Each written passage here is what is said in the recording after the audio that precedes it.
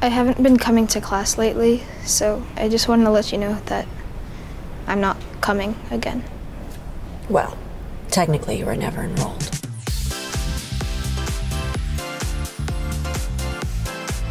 So who on set had the best soup strainer, and what makes for a great cookie duster? I'll just nominate myself.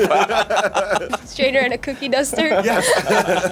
Rizwan, yeah. I had to give it to him. His mustache is really on point. I'm the only one who understood the assignment today. Yeah. And what was that process like, you know, having to don the mustache, feeling that teen awkwardness? We tried a couple of things, and we tried like adding in some like wig hair, but that was really itchy and scratchy. But we ended up going with what I normally have, like a peach fuzz kind of thing growing in right now, with like mascara on top. It was a very oddly specific thing that took a while to figure out. Yeah, so there was like definitely like, oh, we're gonna do perfection. this. It was a very oddly specific thing, so. Alicia, pro mustache, con mustache? Yeah, it just depends, but he was super cute with his.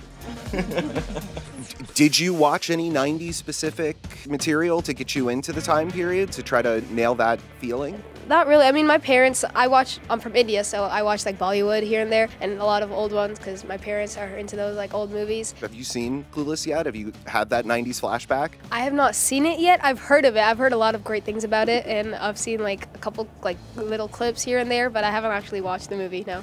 You don't want to start off on the wrong foot now, do you?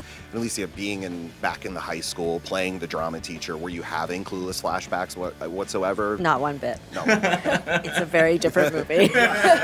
But I just had so much fun playing with this one. He's wonderful, and it was so easy to play with him and feel for him and want him to be a part of what we were doing, and seeing that he was struggling with things and that we needed to pull it out of him, and that's sort of our dynamic in this movie. You're playing his father. I am. Tell us the truth. Is he as wonderful as she says? Everything she said, you know, so we did a Zoom table read, and I had never met him, and he's funny and emotional and all those good. It was so much fun to work with him, as Alicia said. Now you're getting a big head. No, he was a very big problem, and the truth is that I had a very hard time. Yeah, he was lying, guys. He was always cracking jokes on set. So, you know, in between breaks, he'd say something and we'd all laugh, and then back to filming. But the cast and crew was really amazing. It was just a breeze to work with, and it was a great experience as, you know, my first feature film as a lead role. You know, Alicia was a lot of fun to work with, even though it was just one day. Her being the drama teacher, it was really great. The girl stuff? Not really. My dad doesn't like it, so. Well, you can come back whenever you want.